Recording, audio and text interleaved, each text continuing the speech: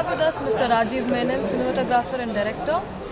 Good evening, sir. So how do you think education in filmmaking really makes a difference? Because filmmaking is more of a creative thing. I mean, technical education is different from imparting creative knowledge. So how do you think that really helps?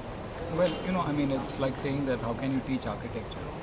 I mean, there's a lot of study of creative spaces have really happened in the last 50 or 60 years, that people have been concentrating on the screen writing aspect, and the big studies have earlier been in the areas of photography and acting.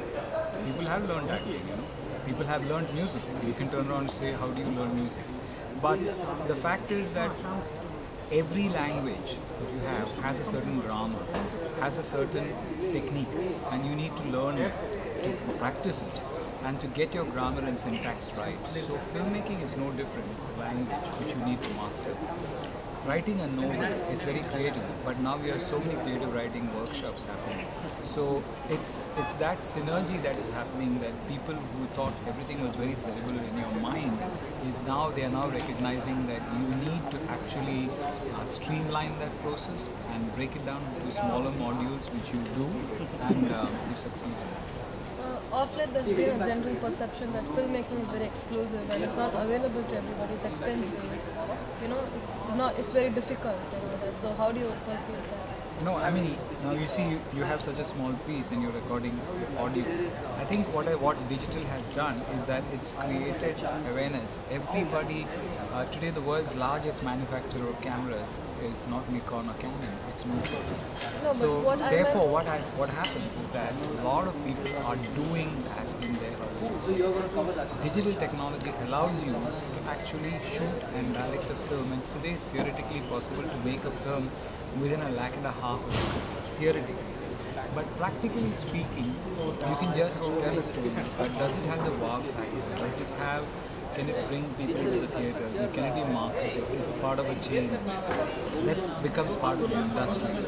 But it's like saying that you can write a novel, but can you publish it and can you get people to pay for it? It's different. So I think digital has made the industry accessible to a lot of people, but what it has done is that it's made monetization very difficult. So it has created more opportunity, but the way you can get money out of the industry has become more complicated. Digitization apart, I was talking about the getting access to education. I'm sure getting into your college is very difficult. You know what I mean, right? I mean, I think it's, in any case, premier institutions are going to be difficult, and it's nowhere near as expensive as, say, going and taking a medical college or going and joining a dentistry college. I mean, nobody paid for education. Today everybody accepts payment for education. Nobody paid for water, but everybody pays for the mineral water today. Things that you took for granted some time back, you have to pay for it. So what has happened is, film education has opened up, but it's very expensive, because you cannot create numbers in class. You cannot have a classroom filled with 85 people trying to learn how to make a film. Classrooms are 10. So since the numbers are small, the cost is higher. The teachers cannot pay attention, and just to listen to 10 people's ideas takes a lot of time, and then to supervise that and to see their work and to creatively guide them requires smaller classrooms. So it will and therefore exclusive. It will remain expensive, not exclusive. There will be more institutions opening up, and I think film education is today, there was just one Pune Film Institute and Madras Film Institute. Today you have more than 20 institutions. So how important do you think it is for directors to propagate social issues through their films? See, commercial success comparatively. No, I think filmmaking is a medium wherein people go to hear stories.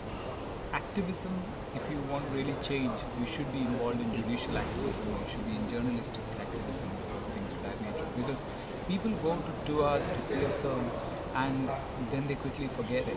So even if you make a film about a topical issue or about a serious issue pertaining to exploitation of women, caste, or dispossessed, or Maoist insurgency, or any of them, what happens is the narrative arc that you have inside it and the character arc is what gets people interested.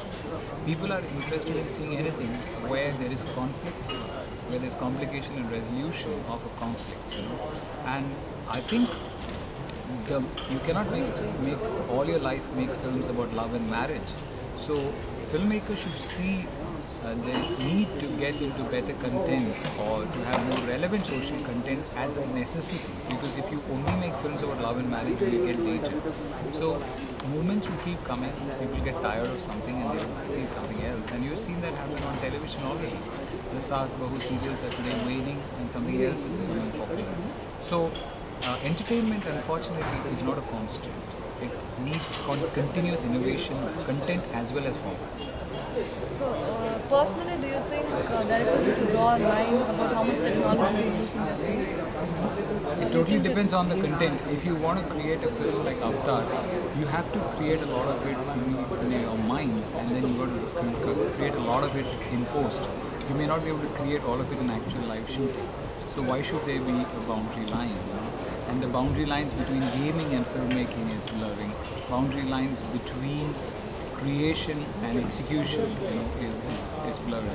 Boundary lines between how only one studio with a lot of money could make. I mean, now you have this access to the same image quality at much lower cost. So I think today a lot more opportunities for young people like me to come in and do something in the film industry. I mean, it's a great time to be in the industry. Can you talk about your biggest success and your biggest failure very briefly? I mean, I think biggest success or biggest failure is very difficult to say, because I think that's judged by other people. You make everything with as much heart in it. Some become successful, some become failures. So I don't think it's possible for us to speak for it. It's for you to speak.